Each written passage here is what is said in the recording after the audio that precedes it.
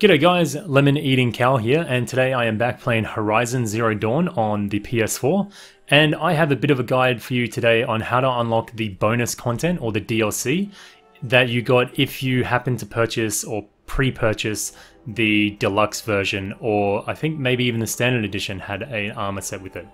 Anyway, it's not immediately obvious how you unlock these things, but once you actually get into the game and you step into the shoes of an older alloy, you'll notice that you have tokens in your bag. Now it says these tokens can be traded for various armor and weapons. So to do that, you come to the trader Karast. Now he will be part of your very first mission you do as an older alloy, so it's pretty obvious where he is, but it is here on the map if you don't already know. So all it is a matter of getting to him, and then you come into his menu, go down to treasure boxes, and you'll see he has a few purple boxes, and all you have to do is trade your token for these boxes. Also pick up the free sample box while you're here, and that'll give you some extra materials and things. So there is about 9 boxes in total, so make sure you pick up all those. And then all it is a matter of opening up the boxes in your inventory. Now I recommend at first, before you open up the weapon or the armor boxes, to open up the supply boxes or the trader boxes. Now they'll have different items and materials to upgrade your storage and various other things. So it can be really helpful boost in starting the game.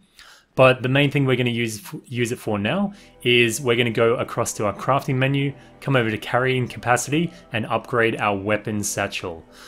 This is important because if you don't upgrade your weapon satchel before opening the 3 weapon boxes, you will actually have to discard one of your weapons. But by upgrading this, we can open it all at once. Now I'll go through what each of these items do. The Carja Storm Ranger is a set of armor that seems to be good for defense. It seems to be good in melee and for tanking long range damage. The Carja Mighty Bow is fairly much like the standard bow, with only a slight appearance change and slight stat changes. And here is what the Carja set looks like. It's pretty cool. I'm liking the little like talisman things on your arm is a nice touch, and the coloring's pretty nice. So next we come to the Banuk Trailblazer set, and I absolutely adore it. I think it looks great. By the looks of the stats on the armor, it looks like it's an elemental resist armor. Otherwise the bow is fairly standard. It just seems to have penetrating on fire shot arrows. As you can see, the antlers are really cool. I really like the look of this set. I actually favor this at the moment purely for the looks. I'm not worrying about the stats too much because it looks damn cool. And as you can see, the bow here has a little tail hanging off it, so that's kind of cool too.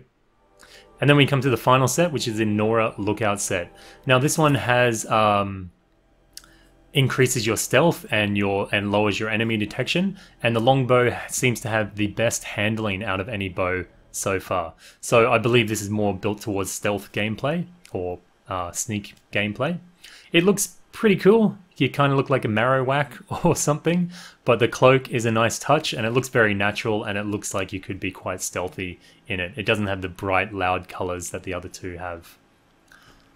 And the bow is a fairly simple one with just 2 tassels hanging off it, but otherwise quite a nice set, and definitely far better looking than the standard set. So there you go guys, there's a quick look at the DLC, how to obtain it and what they do. I hope also this guide was good for you if you're still thinking about whether you're going to buy the deluxe version or not. In my opinion, it was only $10 extra and these outfits are fantastic.